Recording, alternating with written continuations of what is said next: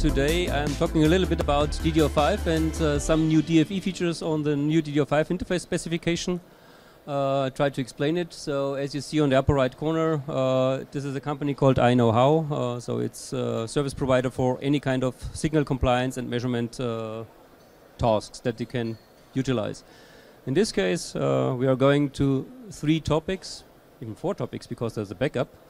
We talk about the invitations for memory interface, DFE. We talk about the equalizer that is implemented in the memory. And finally, the conclusion, what does it mean for your design, for your systems? So, just looking to DDR5, there are a lot of new features introduced. So we have power reduced voltage, reduced power by reduced voltages. We have a different command address signaling. We have also different use of ODT, the on-die termination. So all of this stuff is quite new and quite inventive, but you can find all this kind of stuff explained, for example, on the Micron website. So there is a lot of information out of this. But the most important new feature for DDR5 is the DFE equalizer, at least in my personal opinion.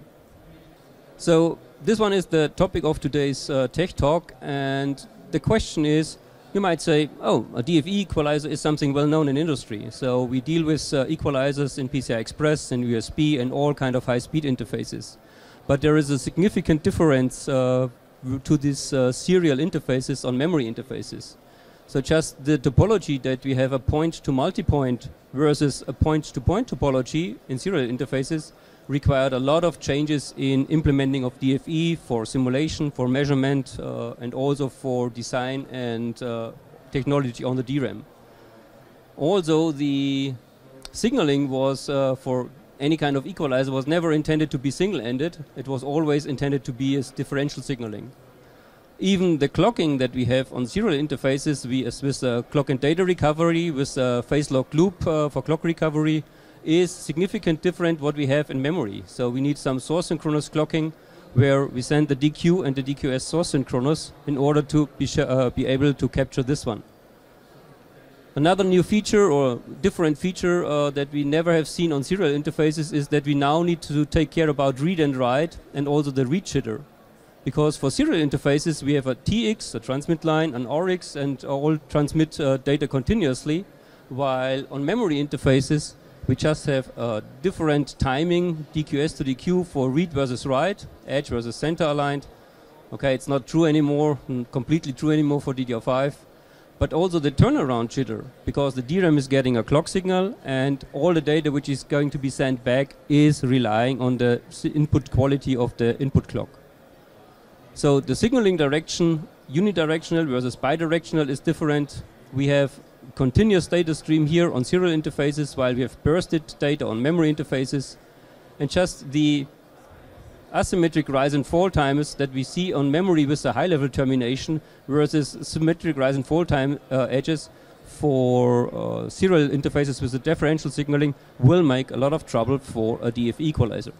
So we have really a lot of new features implemented just for the sake to get a memory interfaces implemented with a decision feedback equalizer.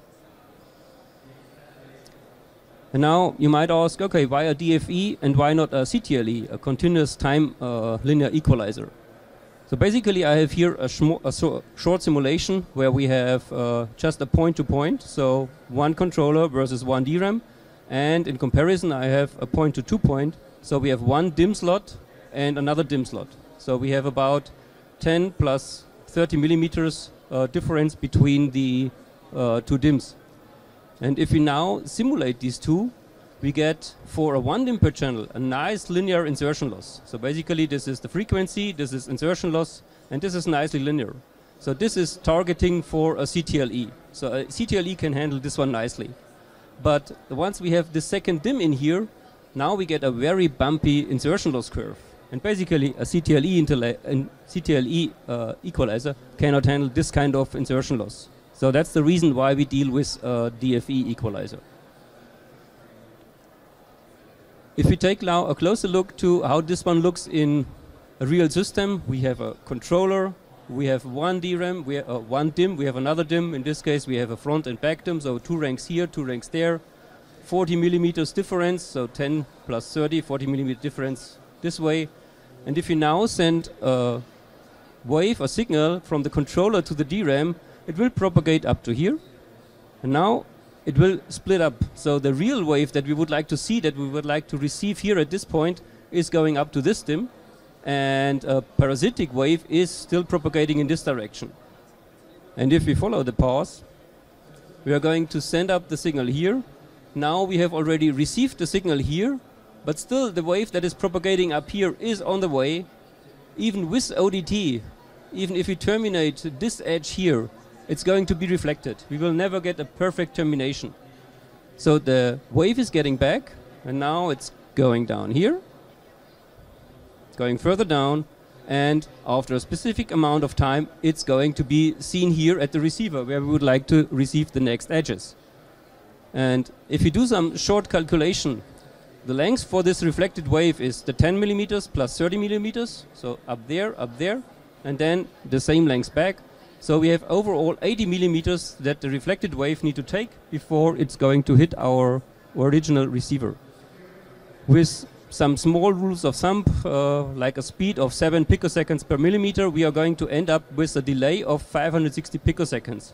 So 550 picoseconds after our initial delay, our initial wave is going to hit us here, we will see the reflection at the same receiver. Calculating this one with a unit interval of 156 picoseconds, we end up that after 3.6 bits we are going to see the reflection. And the other way around, if we think about a 4-tap DFE, so 4 unit intervals can be handled by the DFE, we have 4 times 156. The DFE can handle a delay of 624 picoseconds. And now we are going to see why this is making the big difference there. Because the easiest way to think about what does the reflection doing is a simple simulation again with a step, in this case a pulse response, through an input resistor here, through an output driver, then some routing to the first DIMM, some routing to the second DIMM. We are looking to the signal here, but we get the reflected wave back from here. So this is the intended signal that we have, and this is the reflection when we're going to see it at the first rank. And now I took a grid that is exactly 156 picoseconds. So each of these grid units is representing 1 unit interval, and so 1 tap of the DFE. And so you see the reflection is going to hit us between tap 3 and tap 4. So we can nicely compensate this reflection by the DFE. Doing the same simulation now with here 50 millimeters, so we have 80 millimeters step. You see we get the initial peak here, but we get the final reflection back here.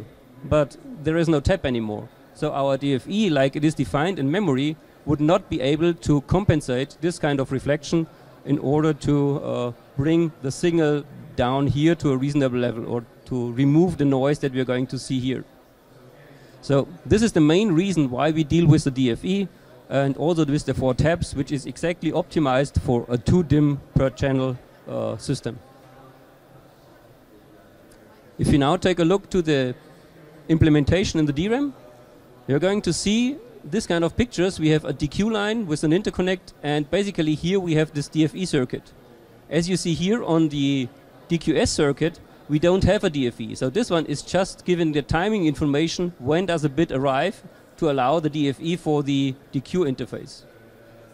A little bit more detailed, you're going to see this kind of stuff. So you have some kind of delay, and then the signal here from the DQS will trigger the slicer to bring in the feedback of tap 1.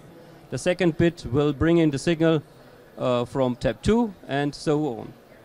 So looking to this pulse response again, what we are going to see here is that the first bit after the pulse response most likely is too high. So the decision feedback equalizer need to bring this one down here to the 0 volt level. The second might be too low or too high, and overall we have 5 bits that we can compensate and shift in level, basically to ensure that we can reduce the noise. And if you're not familiar with DFE equalizers, you might have seen this kind of data already, where you have a boundary condition here and a boundary condition there. So this is what a DFE equalizer does. The DFE equalizer just shifts the waveform a little bit up or a little bit down, and in simulation here, or also in measurement, the eye will look like it's having a strange border on both sides of the unit interval. And now this is what the memory allows us to program. So we have a lot of mode registers that allows us to enable and disable the DFE. So we can enable it globally by writing a mode register. We can enable the different tabs there.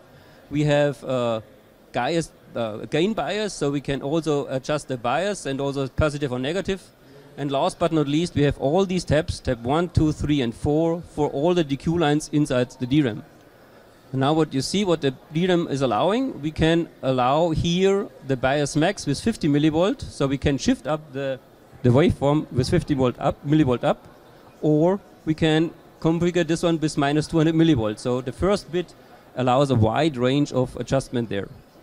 The other bits that are coming later on do have less adjustments, but this is basically what the controller need to figure out in training. So what is the best setting for all of these bits, and then the controller need to write a mode register in order to make sure that the DFE does its job correctly.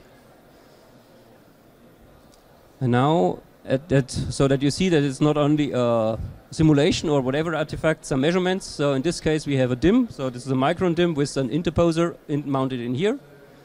So here you see the setup, so this is the interposer, the DIMM with the interposer with the probe soldered.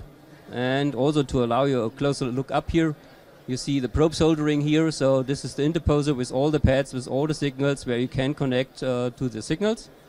And the measurement on this one is just looking like this. On the left side you see a nice data eye, so even center aligned, which is not absolutely required, but the data eye opening is quite nice. So this is the DQS, and the DQ line is having a nice data eye. But this is a 1 DIMM per channel, so this is really a point-to-point connection. If you now take a look to the right picture, you see that the opening here is quite small. And if you now take a closer look in here to this one, you see, okay, there is still a small opening, but looking to the wave shape here, you see a single one is very low. And once you get a double one, then it's much higher. And this is exactly the effect that the DFE should compensate. And with the DFE, you could open this kind of data eye in a way that the DRAM is able to receive a 0 or a 1. By the way, the system is running at 4.8 gigabit per second with 2 DIMMs per channel. Just single rank, but still the full frequency range. So the conclusion to this one is basically for a 1 DIMM per channel, if you implement a 1 DIMM per channel, the DFE will help you to compensate the losses. That's for sure. But it might not be absolutely required. If you're going to a 2 DIMM per channel implementation, the DFE definitely is a feature that you need to implement and you need to take care in your design. So the question of my customers is usually, can we design a DDR5 memory, for example, with just based on design guides? So Intel, AMD, whatever controller vendor is providing design guides. And personally, I think, yes, it's still possible to implement a DDR5 based on design guides. But if you would like to be better or faster than the competition, so for example running at a higher speed grade, then you need to really take care about this kind of feature, doing the simulation, doing the measurement, and make sure that your controller can optimize the decision feedback equalizer nicely. And as you have seen also before, not just the stub lengths, but also if you change the speed, then the reflection will hit you at a different point in time. So speed length and reflection length is always a combination of both when how the equalizer need to be configured. And the last comment that I would like to make here is that verification measurement, like I have done before for such a DDR5 memory, is difficult. So for a 1 DIMM per channel, in this case I did not even de-embed the interposer and I had no equalizer. For a 2 DIMM per channel, you are going to de-embed the interposer and also utilize a DFE equalizer inside the scope to reproduce what the DRAM is going to do. So this is basically what I wanted to tell.